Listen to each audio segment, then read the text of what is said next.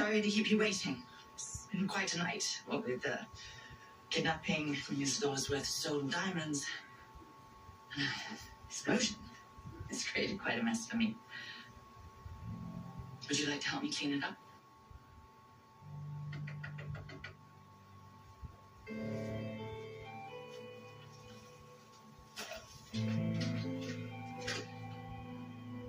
Hi. Drew. You can't be here. Michael's upstairs. I know that's not true because I waited for Michael to leave before I came over.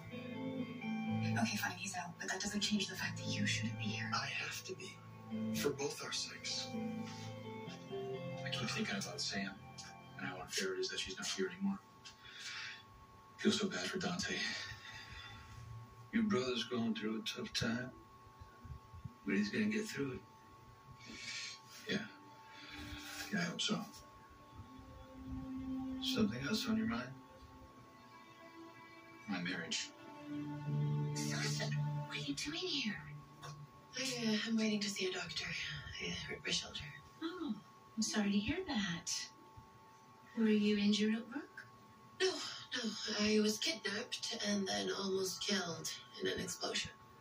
Wow. Oh, what happened? My mother happened. Hello, Chief Brennan. The son. Didn't expect to see you here again today. Is your family reunion over already? None of your business. No, just. But here you are in my office again. Why is that? I'm here to get what I'm owed. We need to talk. That's right. I want to know what kind of mess Holly's pulled you into. Son, definitely right. Well, I know you don't want to talk about it, but we're going to. Before we go any further, are you here as a member of my family or as a officer in the PCPD?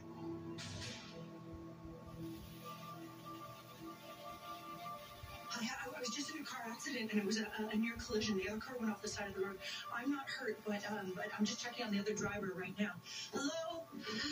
No, I'm okay. But are you okay? Yeah. Natalia, that was you? Are you okay?